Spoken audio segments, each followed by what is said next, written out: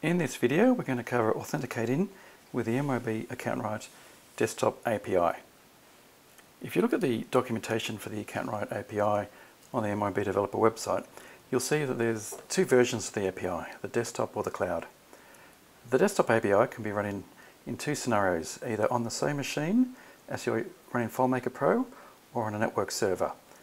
There's a PC installer for the local machine and a server installer for the network server. So depending on how you deploy AccountRight, you'll need to use one of those two installers. The URL to the AccountRight API is also slightly different. For the local machine with the PC installer, it's simply the local host address.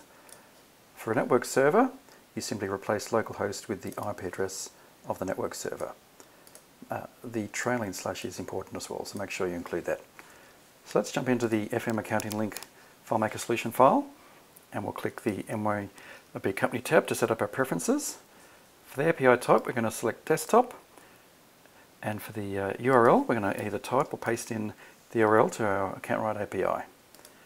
To test this is working, we'll simply click the Authenticate button, and you'll see that's come back with a list of all the MYOB AccountRight files available on that particular AccountRight server.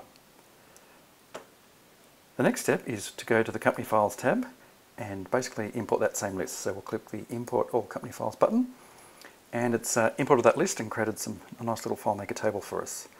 Now we need to specify, out of all these available MYOB files, which one we're going to be using when we're making requests to the AccountRight API. So I'm going to select the Clearwater Standard AU file, and now we can test it's working by going to the Accounts tab, and we'll try and download something. So let's go to tax codes, for example. We'll click the Import Tax Codes button. Now that we've selected an actual MYOB company file to work with, we also need to authenticate against that. So we're entering the username and password for the actual MYOB file, just like you would in the AccountRight application.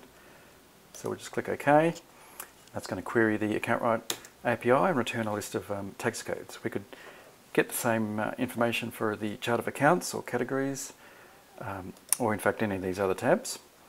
It's important to note that the authentication requirements, when you click Authenticate, can be hard-coded, so we don't need to actually display this web viewer.